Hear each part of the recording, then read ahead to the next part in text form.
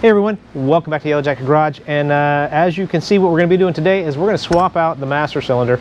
I know we've got more of the project going, more of the brake connect and everything else, but today's focus is just going to be taking out the old master cylinder and putting in the new power unit.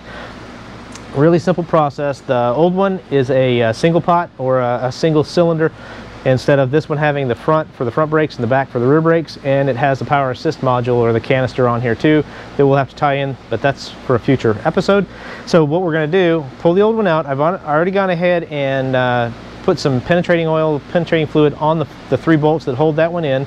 I haven't messed with the one that's under the dash yet. That should be just a simple pull that apart and the pin comes loose and it'll come out. So we're going to start by taking off the one under the dash, take off the brake line, and then we'll pull these 3 bolts. The old one should slide out. This one hopefully will slide back in really pretty easy, and bolt it in, tie it in, and then do that. But before we do the final install of this thing, we are going to have to bench bleed the master cylinder, which basically we'll show you that as we do it. But I'm going to take fluid, and in this kit they supplied it, and so it's in a syringe. We squirt it in there, fill this up, squirt it in there so we can get the air out of there, or as much of the air as possible out of the system before we actually hook up the brake lines to it. But we'll get to that when we get to that. So anyway, let's dive into this project and see what it does.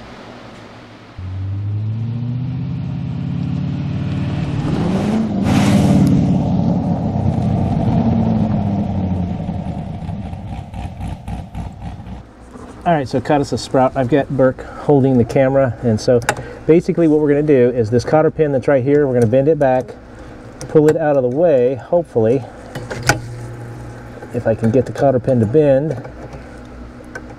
If not, then I'm just going to grab it and pull it out with the plier. Nope, I got to bend it. So okay, so we've gone ahead and bent the cotter pin back over. I know we didn't see that, but that's okay. So that cotter pin had to be bent around so we could pull it out. We'll pull the cotter pin out, and I'm going to drop it down there. We'll reuse that later. And then this pin here, it slides out.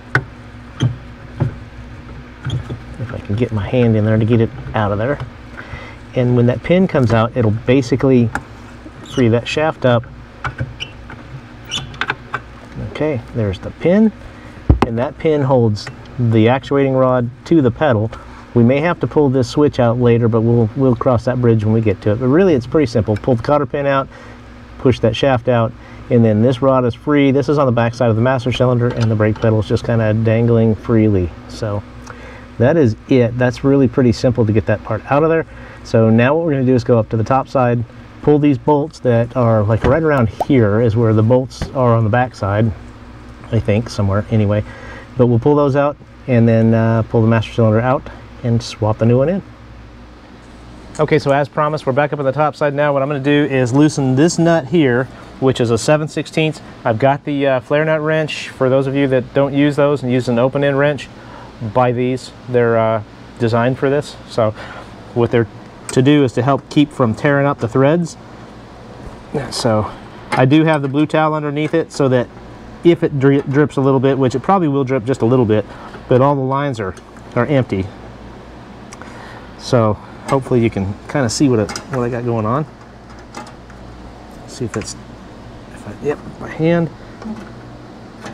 Okay, that's loose. That's loose. And no drainage. I'm going to pull that line back out of the way, and I'm going to leave that there. As I've said before, you want to make sure with brake fluid that you clean it up immediately if you get it on paint, because it's not kind to it. So take care of your paint, boys. Like I said, that was a 7/16. Now we're going to go ahead and try to take these 3 bolts off. I did, like I said before, I went ahead and hit them with some penetrating fluid. They are a 9/16. Don't lose these nuts, because when we go to put the new one on, we are going to reuse those. Be careful up around the edge of this so you don't whack the fender. And actually, I'm going to take and put the fender cover up underneath it so that if I do, I don't chip paint. This is going to get a repaint, but let's do that when we need to, not now.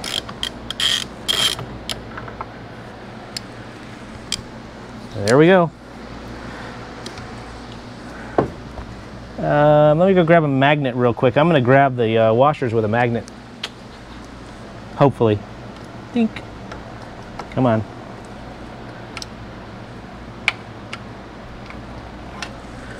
There's one. So we'll use the claws instead.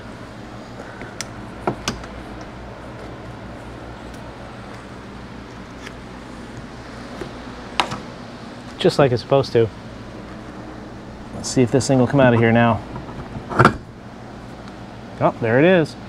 See, now that's the difference. Look at how kind of tiny that is. It's the single pot compared to what's going back in, because this part here is this part. So this is a little bit beefier than this. But if you look at the brakes that we put on already, they're a little bit beefier too. So, all right. Set that aside. I'm not going to set that on there because that's clean. We're going to find a dirty place for it. Okay, since this is a little bit gunky down in there, I'm going to spray just a little bit of brake parts cleaner in there and then use paper towel and kind of wipe it out, because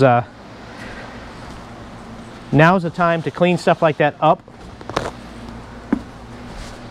because there's nothing really in the way. So wish us luck. Here goes nothing. Let me throw that down there. Get that in there. I'm relatively certain at some point in time there was some brake fluid that was dumped down there. Oh, absolutely there was, because there's fiberglass right there. So that is something that we probably will address once we figure out how the master cylinder is going to sit in there. The thing about, all right, let's see if we can get this thing to fit in there. We're going to do a dry fit first off, and then once we're done with that, get it in there okay, because we may have to take the coolant recovery tank and that type of stuff off to get it to fit, but we'll find out here real quick.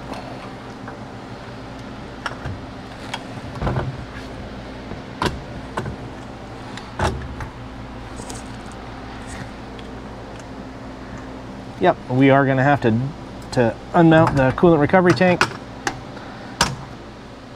All right, let's try it again. Hold it from this side. No, just got to be careful. That's all. Just got to be careful.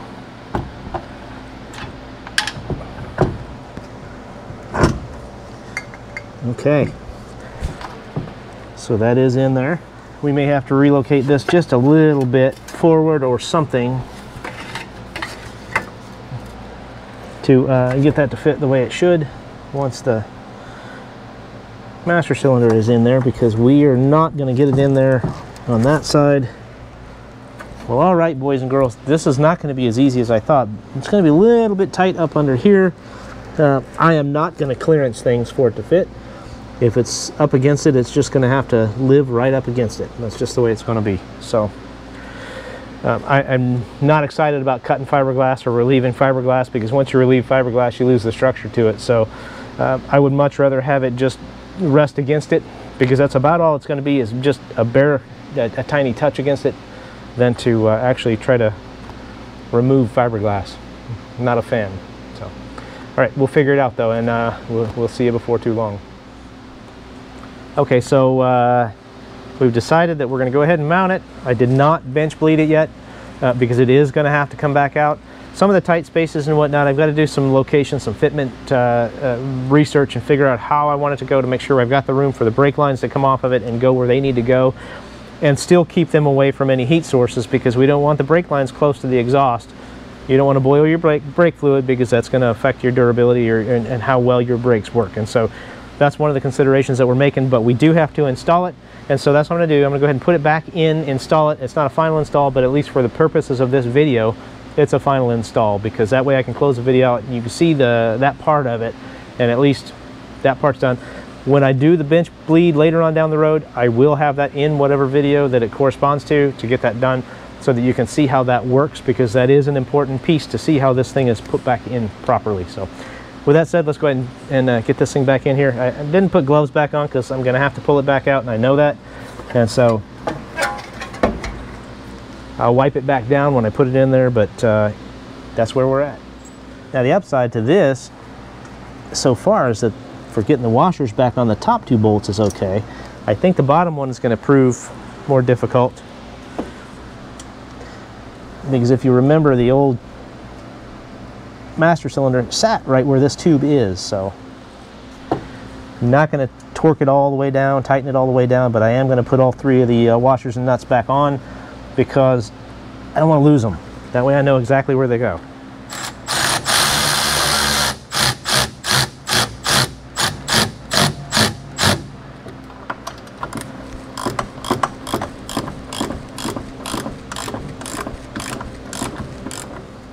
All right, because you can't see what I'm doing anyway, you're going to have to take my word for it that here in a few minutes I'm going to go ahead and put that back on there, but now is probably about as good a time as any to say, there it is. That's where it's going to rest, that's where it's going to live when it's all the way done, and it is tight now, so, and I do have just a smidge, I think, I hope, of room under there. And so, part of the clearance is going to be the brake lines. Oh, I actually have a lot more room back here than I thought I did. Yeah, with it in there? Oh yeah, plenty of room. Now it's just a matter of figuring out how the brake lines are going to run from the front and the back and get those to go where they need to go. I thought I was going to be a little bit too close up to the side here and not be able to actually get it in there, but plenty of room. Just a matter of feeding it in there and being able to see it when it goes in there. So that's a lot more comforting. I do have to worry or figure out where we're going to put the proportioning valve, and that's got to mount somewhere in here to be able to make sure that we have the brakes set the way they should be set. Or do we actually have to have that in there? So we'll figure it all out, and we'll let you know next time on Yellow Jacket Garage, or the time after, or possibly the time after that. Who knows? It's adventure, and I want to thank Burke again again for holding the camera. Hi. Because Burke volunteered to come down and hang out with me and shoot the breeze and maybe do a little bit of car work, and so here we are. But yeah, always a pleasure to have Burke down here. If you have not checked out his channel, please do so. You can find him at Road Odyssey on YouTube. It's youtube.com/Road Odyssey. I'll put a link in the description below. So anyway, thanks again to Burke. And with that said, I think for now we're good to go, and at least got it back together somewhat. Thanks for being here. Thanks for watching. And as always, oh, wait a minute. Hold on. Hit the subscribe button. I need all the help I can get. They're going up. My subscriptions are going up slowly, but they need to go up a little bit faster. So anyway, hey, thanks for being here, and we'll see you on down the road.